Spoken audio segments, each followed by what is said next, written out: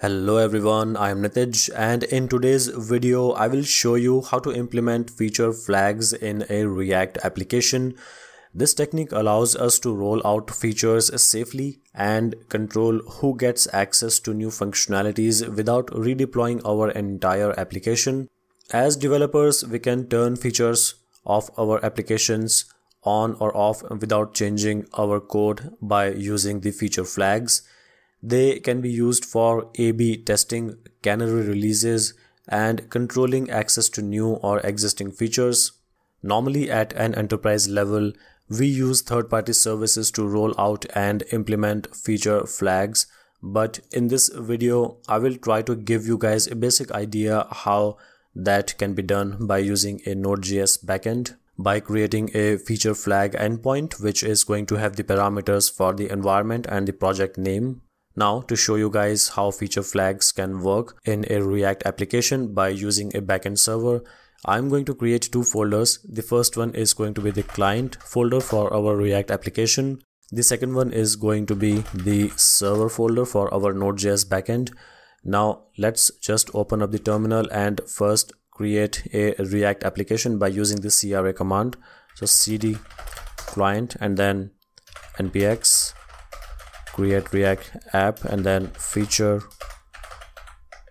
flags. Now let's open up another terminal as well and start to implement our Node.js backend. So cd server.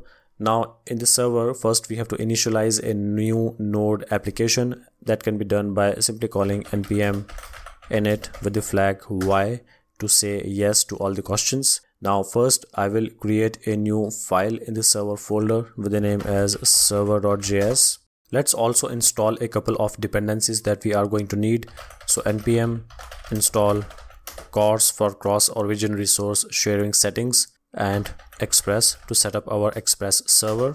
Now in our server.js file, let's start by importing the required dependencies for express and CORS, and then we can create a new express application by simply calling app equals to express. And let's also create a const for our port number, which is going to be 3001, and we can simply listen on this port by calling app.listen, and then first providing the port number and then providing a callback when the app starts to listen. And in this callback we can simply log a message to the console that the server, it should be a template string, that the server is running on http and http colon and then localhost, and the port number is our port const value. Okay, next let's use the CORS middleware. So app.use and CORS. Now I will create the endpoint for our feature flags. So app.get, and the endpoint is going to be feature flags. Now I'm going to add the parameters for the environment and also for the project name so that we can get separate feature flag configs depending upon what is the value for the environment and also for the project. We have to provide the callback function, which is going to accept the arguments for the request and response. First, let's just destructure the environment and the project values. So environment and project, they can be fetched from request.params. Alright, now how do we fetch the values for our feature flags based on environment and the project? For that, we can create a config file which can be called as feature flags config. So I will create a new file and let's name it as feature flags config.js. Now inside this file we will simply create a config and then we will export it as a module. So let's do that. Const feature flags config equals to a new object, and then we can simply export it by simply calling module.exports equals to feature flag config. Now what is going to be the properties inside this object? So what we can do is we can structure this object based on first the environment, and then within each environment we can add the projects whose features we want to support.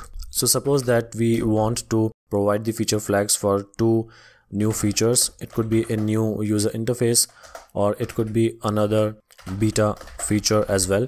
Now to implement these, first I will add the property for the development environment. So development, and inside development we can have project A, and for project A we can have new UI as enabled, but we can have the beta feature as disabled.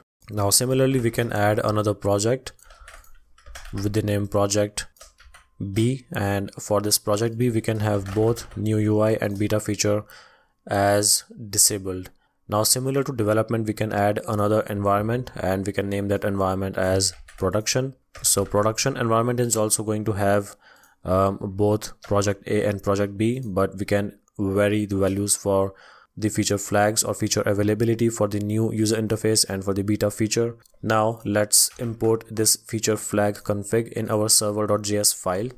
We can do that by simply calling const feature flags config equals to require, and then we have to give the path, which is /feature flags config. Now we can start to use it over here in our feature flags endpoint implementation. So const flags equals to feature flags config, and first we can check if the environment is available, then we can check if the project is available as well.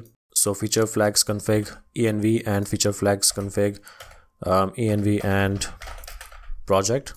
Now if both of these are available, then what we can do is we can simply return this config as a JSON value, so response.json and then flags.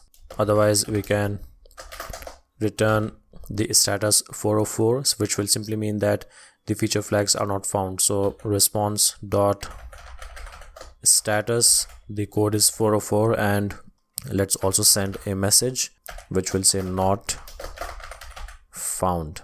Alright, so this is all about our backend Node.js server, and let's see if our React app has been initialized or not. So let me just open up the terminal first, and it seems that the React application is now initialized. So I will just cd into our new React application folder, which is feature flags. On the server side, let's just start our server as well. So node server. So our server is running on port 3001. Alright, now when that is out of the way, now let's move on to our React application. I am going to make the changes directly in the app component. So let's first remove the stuff that we are not going to need. To call the feature flags endpoint, I'm going to use the Axios library. So first we need to install it. So npm install and then Axios. Alright, so first let's import Axios. So import Axios from Axios. Alright, now inside our app, first let's create a state variable for all the features. So const features set features equals to use state, and then let's initialize it with an empty object literal. Now to fetch the values for the environment and the project, we can create a .env file in our React project. So that can be done by simply creating a .env file in this feature flags folder. So new file and then .env. The first one is going to be for our environment. So react underscore app underscore env equals to development, and the second one is going to be for our project name. So react underscore app underscore project equals to, let's first set the value as project A. Alright, now let's get back to our app.js file, and we can use effect to set the features state value. So use effect, and we have to provide the effect callback function, and this is going to run only when the component is going to mount for the first time. So axios dot get, and then we have to provide the endpoint URL, which is http and then localhost the port number is 3001 for our Node.js backend, and the endpoint name is feature flags. And now we have to provide the value for the environment, which is process.env. Let me just copy from over here, react app underscore env, and we will have to provide the project name as well. So let's do that. Let me just wrap these things to a new line. So process process.env and react app project. All right, now let's change the then callback. So dot then, and we will get the response. So when we will get the response, then we will simply set the value of our features state value. So set features, and we can provide the response dot data as the value. Let me just format this document first. Now you must be thinking, where are we going to use this features state value? So for this code example, we are just going to display which feature is available and which is not for any specific environment and project name that we are using in our environment variables. So for that, I'm just going to render the value if the new UI is enabled or not, or if the beta feature is enabled or not, by simply checking if new UI is true or false, or if beta feature is true or false. Let's just format this code again. Now we still need to import the dependencies for the use effect and use state. So let's do that. Import react use effect and use state from React. All right, now let's run our React application locally and see if our feature flags are getting fetched correctly or not. So that can be done by simply executing the command npm and then start. So it says that new UI is enabled but beta feature is not available. So let's just check what is the value of the feature flags that we are using in our Node.js backend. So we are using the development environment and the project is project A. So new UI is true and beta feature is false. So new UI is enabled, which is correct, and beta feature is not available, which is also correct. Now let's use another variation. We will use the production environment, but we will use the value for project A again. So to do that, we have to change the environment value in the .env file in our React application from development to production, and let's just save it. But I think I will have to restart the locally running React application. So let's restart our app as well. This time it says using standard UI and beta feature is enabled. So previously it was saying new UI is enabled and beta feature is not available.